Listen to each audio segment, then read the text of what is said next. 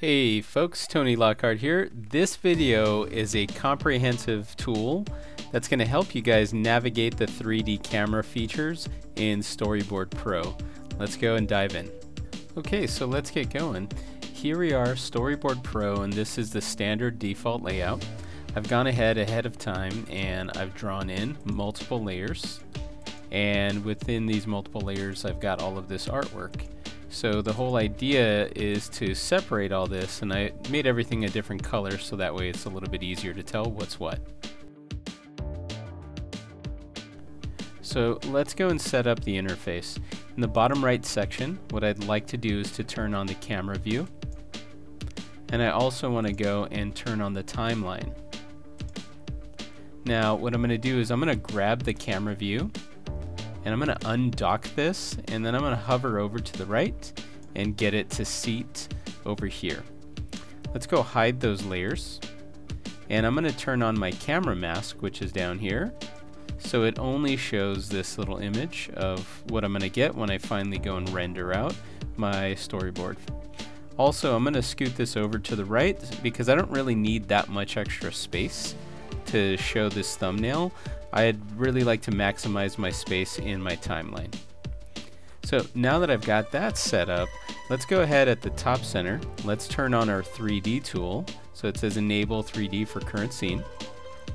And what that's going to do is it's going to create some kind of a grid over here. So if I go off to the left and underneath this hand tool, if I go to the 3D navigation, what I'll be able to do is to rotate this world around. Alright, one additional thing that I want to do is on the right side where I've got the panel info, I want to go and click on this, and I want to turn on the top view. This is going to be a handy tool to be able to use. Alright, so let's quickly talk about navigating, and then we'll go and explore this tool to go and manipulate the 3D environment.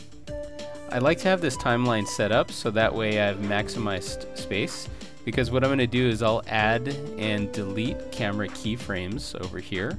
I want to be able to see what I've got over here on the bottom right, and then if I go to the actual artwork and if I look directly downwards at it, you can see that I've got this 3D image, but there's no real depth to it because it's all on one plane.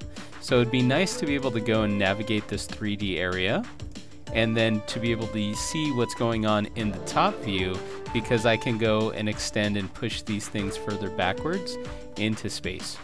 By the way, I'm just rolling the mouse wheel up and down to be able to zoom in and out. And speaking of using the tools to kind of zoom in and out, with this tool enabled, the 3D navigation button, rolling the mouse wheel in and out or pressing number 1 on your keyboard and number 2 will either zoom in or zoom out. If you hold down the space bar, then you can click and drag and you can move some of these things around. And then of course, if you just let go of everything and then use the mouse to click and drag to the left or to the right, or up or down, then you can get your 3D set to be manipulated. So in this segment, what I'd like to do is to go and turn this flat surface into an actual 3D set.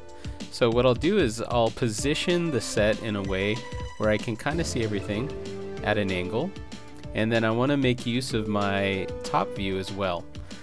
Please note that I pressed the 3D button earlier in the video, so make sure that that's done before you try to do this, because you won't be able to have this 3D environment set up.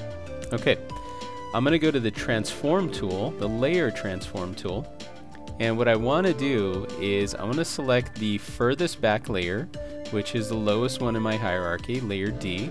And you can notice when I have that selected, there's a handle in the top view that allows me to go and drag this forward or backwards in the set. So I can also go and click back on my 3D tool, my navigation tool, and then go back to my transform. And then you can kind of see there's that handle again in 3D space, but it's a little unwieldy. It's kind of hard to grab, and notice that it will accidentally select all of my layers. It's a lot easier sometimes to just go and work on this through the top view. Now let me just reposition the camera so you can kind of see what's happening as I start to pull this back. So let me zoom this in. And then one other thing to consider is pay attention to what's happening down here as well in the thumbnails. Okay, we go back to the transform tool, select on layer D, make sure I'm in my top view, and I'm just going to click and drag and move this around. So you're starting to see in the top view, it's going further away from this first plane where everything is set up. It looks like it's getting smaller in this view, but over here is what you're going to get when you finally render everything out. Let's go do the same thing with C. So that's that second layer. At some point, if it goes too far, it's going to go behind that blue layer. So I want to make sure that it's in front. Let's go grab that yellow layer. Do the same thing. Let's go push that back. And I can leave the red exactly where it is, or if I want to, I could bring it forward. So it's kind of at the same level where the camera is, or backwards. And then of course, going back to that 3D navigation tool, you can kind of see there's distance in between all of these visual elements right now. If you want to position your 3D navigation camera in a way where it's a top-down look, and then you can go back to the transform tool, select on your layers, and then you'll be able to go and manipulate them. Now also keep in mind that you can move them around left and right. So you can see what's happening in that bottom right segment as well. And you could also move them upwards and downwards, and the handles are available over here as well. But let's just kind of keep them where they are. Let me Control Z and get that back in place. Alright, so this is finally it. Let's go move that camera around. So I'm going to go and let me go to about maybe a second into the animation. And what I want to do is hit the plus sign. And what that's going to do is it's going to give me a location for the camera. So with the camera tool selected, I'm going to go and select it. And I'm going to move that camera around. And you could see in the camera view, you could start to see that it's getting like it's zoomed in because it's going a little bit closer to my 3D set. So I can move it to the left or to the right. I can also use the top view to move it to the left or to the right and give it a little bit of a rotation and maybe the slightest bit of downward tilt. You can kind of see it because I went and adjusted this red line, which will tilt it downwards. I can also go into the stage view, or the camera view, and go click and drag this upwards or downwards. That little dot that's in the center, I'm just going to click and move it. So that's probably a good place to start my scene. Alright, so that's my first camera. If I go to the beginning of the animation, my camera has been reset to what it is now. So since I'm at about 1 second in my timeline, let me go 3 seconds forward. So that's going to take me to 4 total seconds. And what I want to do is I want to go and add another camera keyframe. So I've hit the plus sign. So what I need it to do now is I need it to change. So going back to my camera tool, I'm going to go to my camera view. Let's go click and drag downwards.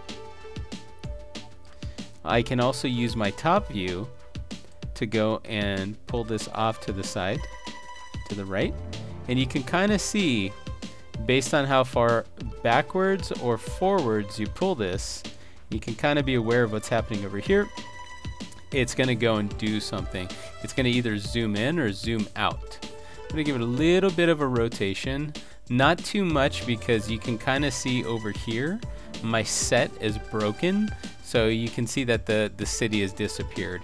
So I just want to go back, scoot that over, and I think we're okay. So sometimes you can pull that camera in so you don't break the illusion of what's happening. So hopefully we're still in Chicago, and that's probably good.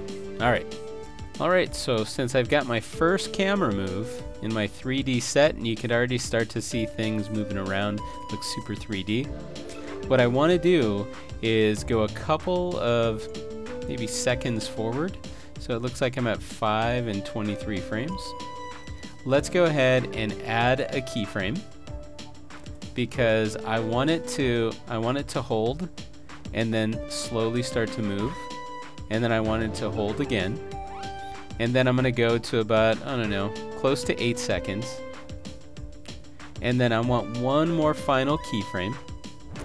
And what's going to happen is I'm going to move this camera and it's going to pan off to the left. Okay, so let me go to that camera keyframe, go back to the camera tool, and then I could use whatever tool I need. For instance, I can go and move this in the camera view. I can go and either zoom in or zoom out in that 3D view. Also in the top view, I could give this a little bit of a rotation.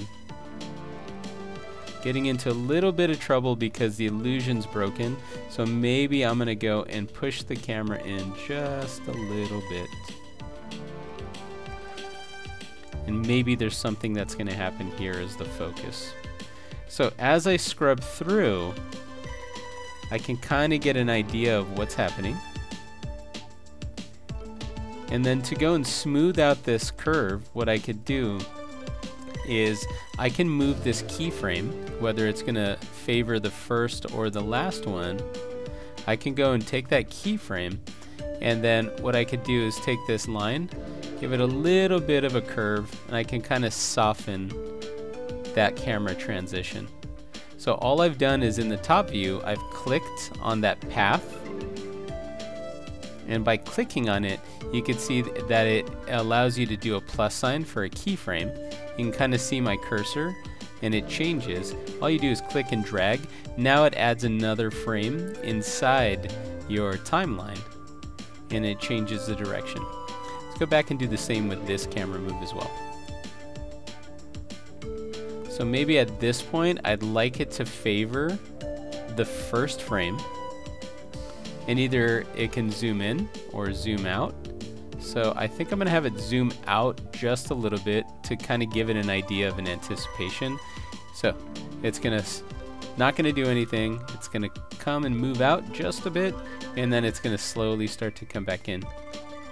Can settle on those characters. Maybe they're gonna walk around, and then finally we can go and the camera is gonna move in just a bit. Alright, so as we end this video, I just want to review a couple of concepts. Okay, so number one, I really think it's a good idea to set up your interface so it makes your life easy. As you scrub through the animation, depending on your setup in Storyboard Pro, it will actually show you what's going to render. Sometimes it doesn't do that and you can turn it off. I find that just having this camera view here all the time as a tiny thumbnail is really helpful. Whether in Harmony or in Storyboard Pro, I like to have my timeline right at the bottom. It just helps me out.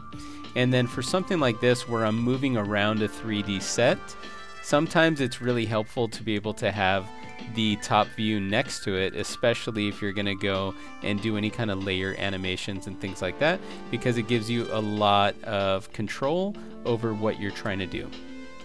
Alright, so I hope that was helpful. Let's have a quick look at the reveal and let me know what you think. Alright, many thanks for watching. Go give this a shot.